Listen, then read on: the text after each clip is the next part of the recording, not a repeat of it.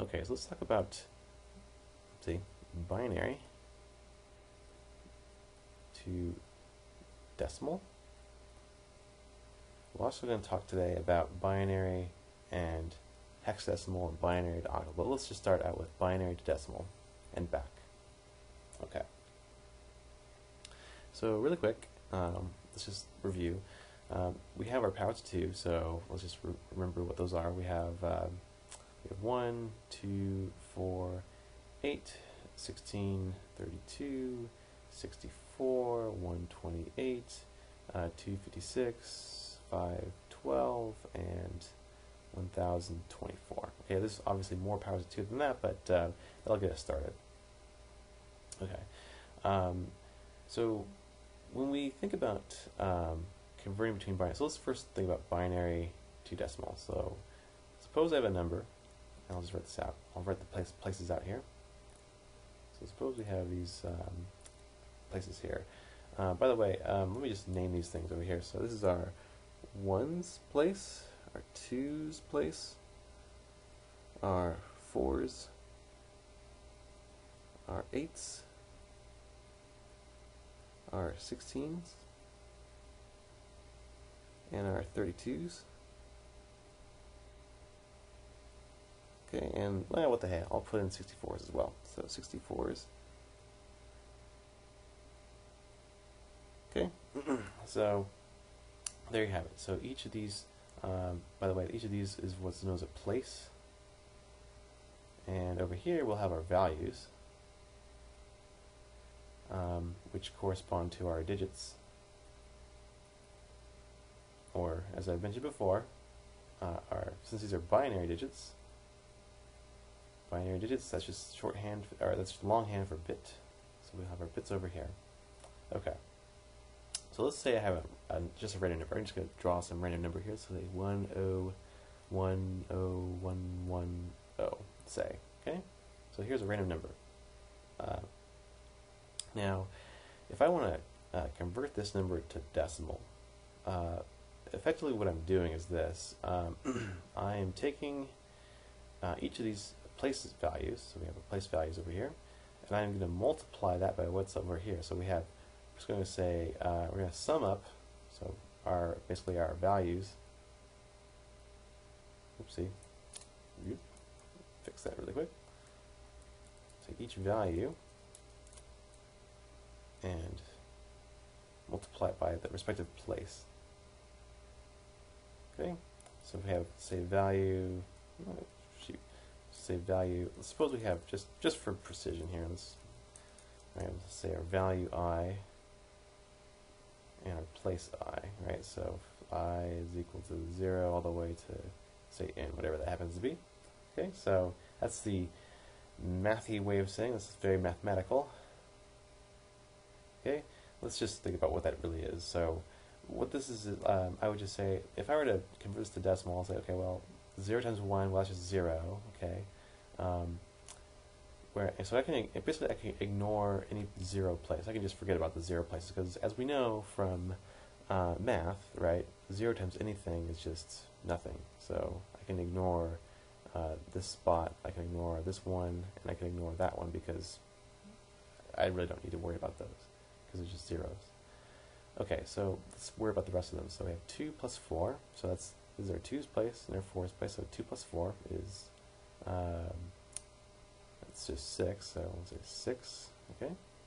And now let's see, so this is our 1, let me just rewrite this. So we have our 1's, our 2's, our 4's, our 8's, our 16's, our 32's, and our 64's, okay? Make sure that's right, okay. So we have 2 plus 4 plus 16, so 16 plus 6 over here, so that's going to just be 22, I believe, yep. And then, let's see what else we have, 64. So this is 64, and this is 22, so we'll just write that out over here, so I have 22. So that's, just do the math, 64 plus 22, okay. Let's write that out, that's 86, okay, 86, okay, great. So that, by the way, was the, just review really quick, that was our, binary to decimal conversion, right? All we did was we just, for each place value, we multiplied it by the corresponding value. That's what we did, okay? Now, we want to be able to go back, by the way, as well. So suppose I have, so suppose what I have is, I have this number. Let's say I start with this number over here, so 86. Let's just verify that this works. So if I want to convert between, if I want to go back to, if I want to go from decimal back to binary, okay, what I would need to do is I need to ask myself this question. What is the highest power of 2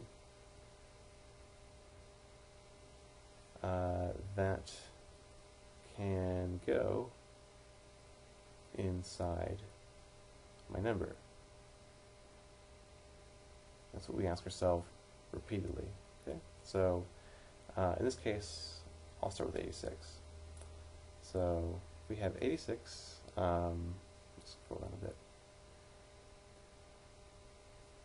86, the highest power of 2, well, 128 is larger than 86, but 64 is the highest power of 2 that's still less than 86. So I would say, okay, well, I have 86, I'll subtract away 64. What I have left is going to just be 22. Okay. And so if I were to write this out, I'd say, well, I have my 1, 2, 3, 4, 5, 6, 7. Well, let's see, actually, is that right? Let's see, we have 1, 2, 3, 4, 5, 6, 7, yeah, 7 spots. So, right, so this is our 64 spot. And actually, we usually want to write from our least significant bit. I should mention this. This is some terminology. This is our least significant bit, so least sig bit over here, significant bit, whereas our most significant bit goes over here. So our most significant is this one over here. Okay, so we usually want to write from our least significant bit all the way up to our most significant bit. That way we make sure we got every bit. So 16 and then 32. Yep. Okay, we got every bit over here. So I'll break down a 1 over here. So we're saying, okay, what is the highest power of 2 that can go into this number? So 86, the highest power of 2 was 64. So we write a 1 out there. Okay, so now our number now is 22. So what's the highest power of 2 over here that can go to 22? Well, 32 is too big, but 16 is just large enough. So I can write a 0 over here, and over here I'll write a 1, because 16 goes into 22. So I'll say 22 minus 16. So now what I have left is, let's see, what is that? That's just 6, right? Yeah, there we go. So, okay, so, well, 8 doesn't go into 6, but 4 does. So I'll write that down. And 6 minus 4, well, that's just 2, so there we go. And you notice that these numbers are the same. So I have this number over here and that number over there. Going between binary to decimal and decimal to binary is pretty straightforward. There's not much to it. And it might seem like, oh, it's tricky, but if you practice with this, it should be no difficulty doing that. As long as you know these powers of 2. That's why these are very important to know. So know these powers of 2. Because if you don't know those powers of 2, then you don't know what to write for your places. And then that's a problem. So, okie doke. Now let's look at some more conversions now. So that was just binary to decimal. There's also some other ones as well. So let's scroll down a bit. Oops. Darn. Okay, well, I started out in the center, didn't I?